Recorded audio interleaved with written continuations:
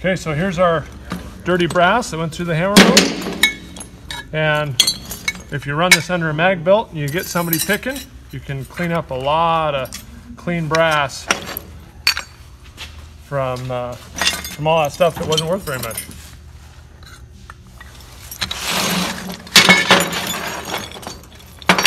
So here's our cast aluminum through our bigger hammer mill. And again, this is with a 4-inch square hole. But you can see it broke up the cast aluminum off that motorcycle wheel here. The springs and stuff. There was stuff out of the chainsaw housing you can see here. There's that little electric motor that came out of that sander that we liberated. And so we broke up and liberated. There's that piece of steel off that car part. But we liberated a whole bunch of clean aluminum now that can be sorted, picked, and we've upgraded the value quite a bit.